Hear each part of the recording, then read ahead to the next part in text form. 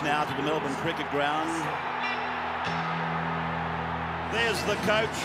Farcical, I think, was one word used to describe his coaching appointment.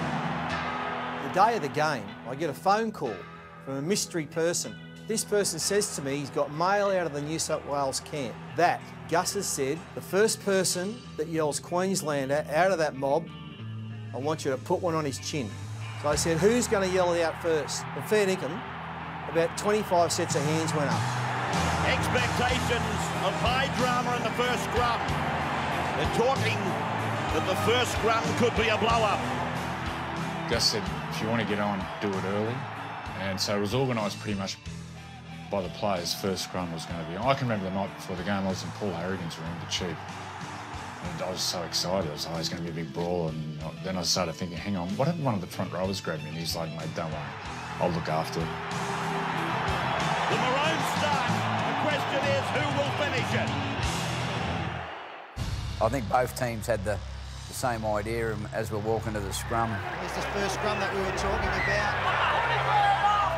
I heard someone yell out Queenslander, and I believe it was Wayne Bartram, our little hooker.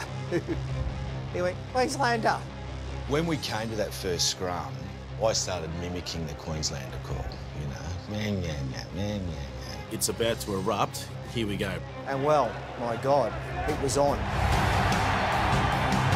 Well, we've seen plenty of this in Origin. This is one of the best. They've come from everywhere like it was almost a rehearsal. Have a look at them throw them.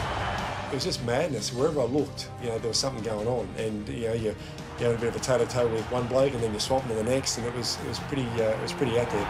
Brawls have broken out. Hopewadi. He might be in his first Origin match. I grabbed Adrian Liam, and we're going to have a cuddle, I think.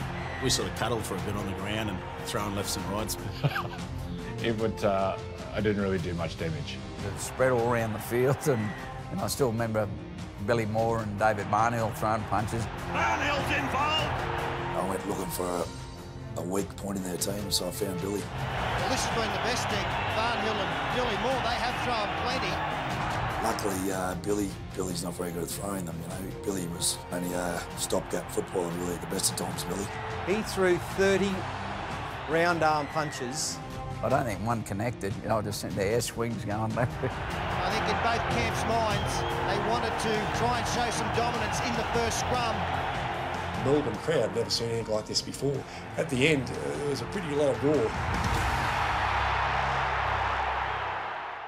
I'm happy that it went the way it did, because I think we won the fight, and guess what? We won the game. Queensland have won, and they've won the series. You know what? I just wish I had been on the field. Not.